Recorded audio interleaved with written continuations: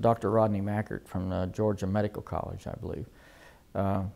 He published a paper with another individual, and they estimated the amount of mercury coming off of an amalgam filling by looking at the amount that's in the urine. The first thing you have to understand is over 90% of the mercury excreted from the body goes out fecally. It does. I mean, so you're looking at a minor excretory pathway when you look at the urine, and you cannot look at the urine, the amount in the urine, and say this is a measure of the total amount of mercury going out. 90% goes out fecally. So first of all, his estimation is got to be over tenfold off by just using the urine mercury level as a measurement of this. The second thing that's bad about that is that if you look even at the children's amalgam trial, where they looked at the mercury level in the urine of boys and girls at an orphanage in Lisbon, Portugal, where they put in amalgam fillings or composite non-mercury containing fillings in their mouths, you see that the boys put out less than half the amount of mercury as the girls at their peak values, and when you had them in place for some period of time, the boys were putting out almost none. And this is a testosterone versus estrogen level. Females excrete mercury much better than males. And this is backed up by all kinds of sensible studies, such as if you put mercury in the water of a mixed gender set of rats, the males will all be dead before the first female shows signs of sickness. Females handle mercury toxicity better than males. The other aspect of that is that when he did the estimation, I don't know what kind of math he used. He said something like you have to have 300 amalgam or 600 amalgams to reach a level that he thought would be measurable and toxic. And that is, it's just scientifically, his study and his report was ridiculous. I mean, there is absolutely no doubt. We have taken single amalgam fillings, placed them, made where we know in a cylindrical form, so we know the weight and the surface area of that amalgam filling. We did this to over 90 fillings that were made by dentists and shipped back to me, 9 different dentists.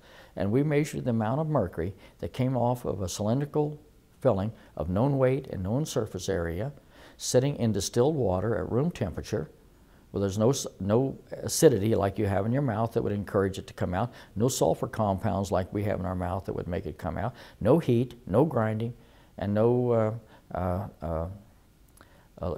galvanism, which all would increase the amount. This would be the minimum amount that would just come out sitting quietly in a test tube.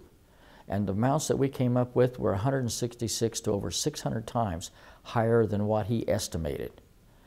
And this is the trick they use. They don't want to be caught in a liar, so they say, we estimate this. The FDA is good at estimating, and this is what I call weasel words.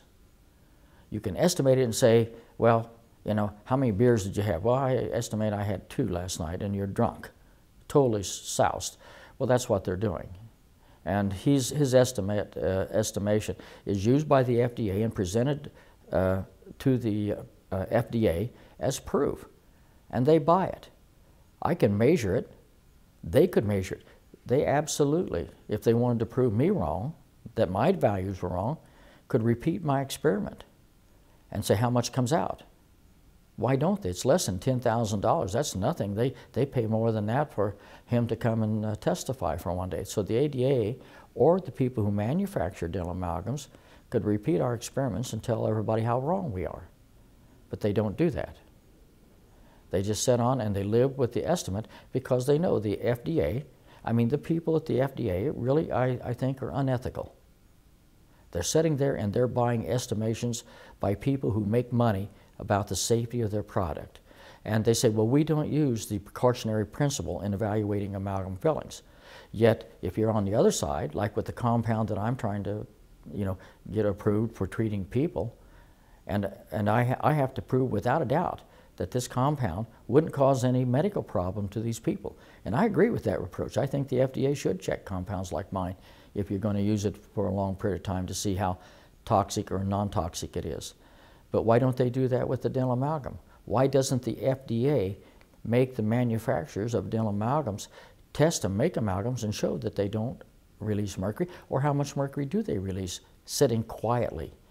And what I can tell you, it's very, very high. It's very toxic, and it corresponds to what people in other countries, like the Swedes and the Norwegians and the Finns, have measured in the fecal material of people who have amalgam fillings. I mean, it goes up dramatically high with existing amalgam fillings in the person. You take those amalgam fillings out, and the amount drops in their fecal material. So it's not going into them from fish.